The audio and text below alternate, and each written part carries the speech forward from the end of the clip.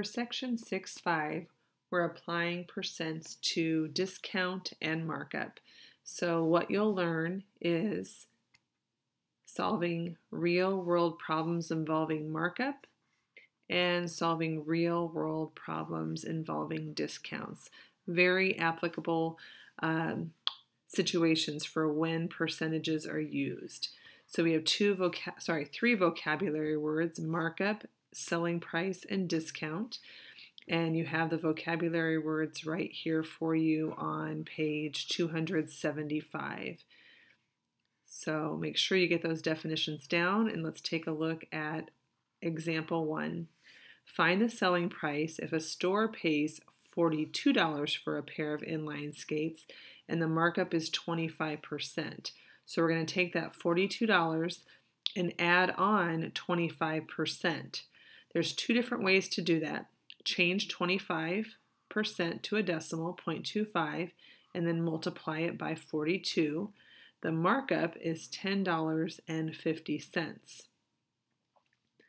Now, if it's asking for just the markup, you would say $10.50, but it's asking for the selling price. So what you need to do is you need to take that $42 and add in the $10.50, so the selling price is $52.50. That's method 1. Method 2 looks a lot like what we looked at last section or last lesson, where we take 100% plus 25%, so that 100% includes the price of the skates, and then the 25% adds in the markup. So when you multiply by 1.25, your answer is $52.50 in one step versus the 2 steps in method 1. So it's really just a preference for you. I'll show both of those methods for the Got It problem at the bottom of page 275. It wants to know the selling price if the store pays $75 and the markup is 40%. So I could take 75 times 0.40, and that would give me the amount of the markup. So 75 times 0.4 is $30. Okay, so the amount of the markup is $30, but $30 added on to the price the store pays gives me $105. The method 2 way of doing that is 75 times 1.40, and when you multiply that out, you get $105 in one step. On page 276, example 2 talks about a discount, and again, you have two different methods of finding that. So a discount is when you take something off of the original price. We see discounts all over the place when things are on sale. So Summer Sports is having a sale. The price of something is $59, and $59, it's on sale for 65% off. So one way to do this is to take 65% as a decimal, 0.65, multiply that by $59. The discount is $38.35. Don't stop there. That's what a lot of students forget to do, is that they forget to take the price of the volleyball, take away the discount. $20.65 is actually the price, the sale price. Now here's where it's just a little bit tricky, but it makes sense here. Method 2, if you pay for 100% of the volleyball, then you would pay for $59, right? But if it's 65% off, that means you don't pay 65%. You do pay the remaining 35%. So if I take 35% times 59, I get that same price in one step that I got up here in method 1, only I didn't have to do 2 steps. So a little bit different. Let's take a look at the example here. I'll do it both ways. A magazine subscription is $35 and it's on sale for 67% off. So I could take $35 times 0.67, and that is 35 times 0.67, $23.45. So $23.45 is not the price. We have to subtract that from the original price, which is $12.22. For some reason, that's not coming out to the answer listed here. So I'm going to type that in one more time. Oh, and I think I see what I did. 35 times 0.67 is 23.45. And I think I used that 0.67 as part of my price. So it's actually $35 minus 23.45. And when I borrow here, I get the $11.55. So method one is to multiply by the discount and then subtract.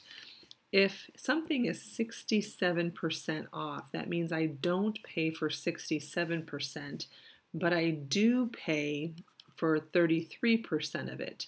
So if I take $35 times 0.33, 35 times 0.33, I get that $11.55 answer in one answer, or in one step versus the two steps.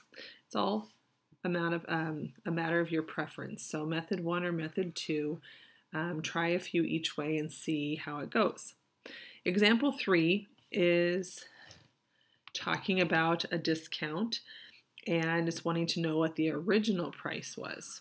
Okay, so we know it's a 25% discount, and then the selling price was $172.50. So in this case, it's saying the original price is R, the unknown. You can have X, whatever you want. Okay, and they're going back to that percent proportion that we learned back in section or lesson 6.1.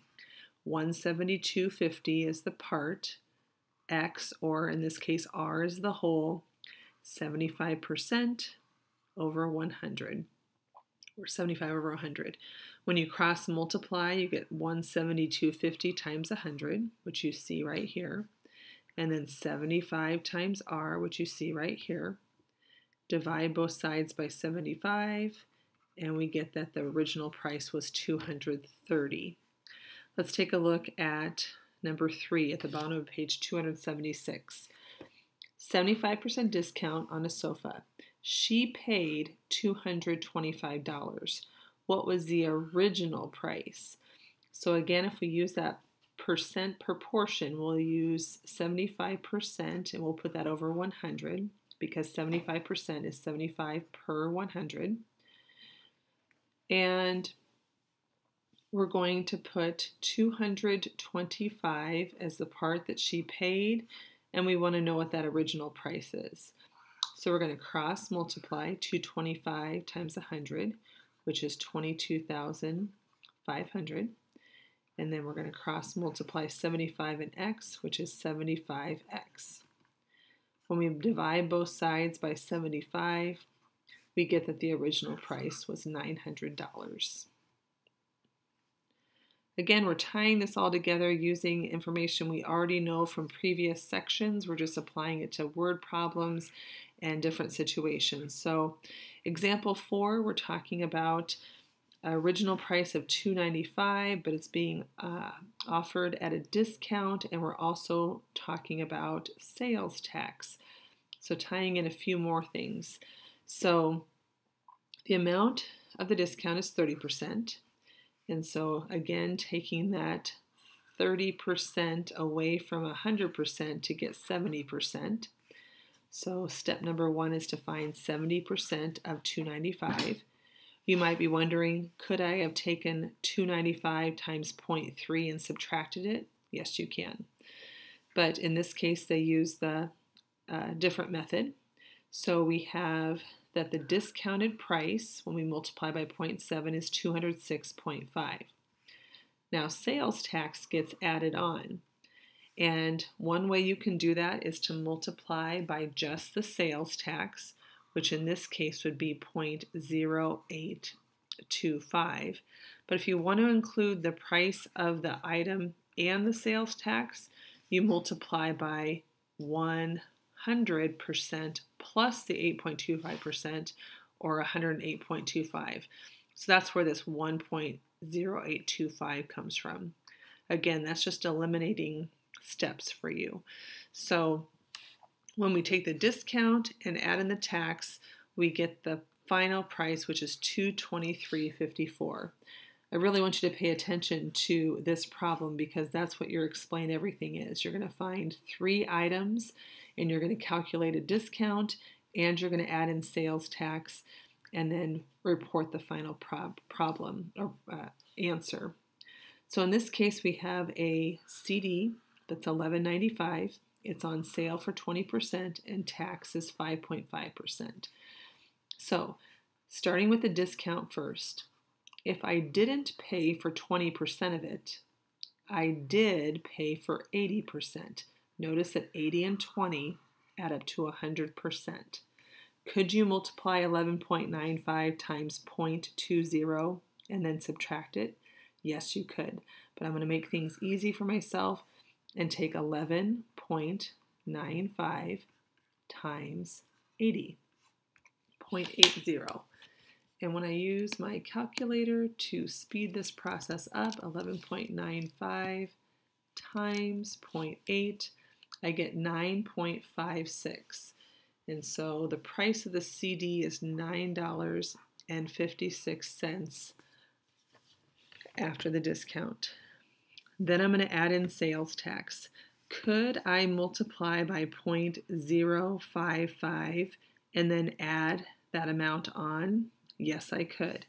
But the one-step method is to multiply by 1.055. And I know that that's not lined up correctly here, but I'm going to be using a calculator anyway. So the 1, make sure that I include the original price, and then the 0.055 includes the tax. So I bring up my calculator and take 9.56 times 1.055, which is 10.0858, 10.0858, and money only goes to 2 decimal places, so I'll look at those 2 numbers. That 5 is going to round it up to $10.09. Okay, so multi-step problems here by finding a discount and the sales tax. Just make sure to show your work and think through the process. And then when you're done, make sure your answer makes sense. Okay, if you have any questions, request a Google Hangout, watch the video tutors, look through the examples. You have lots of resources to help you out with these problems. Good luck.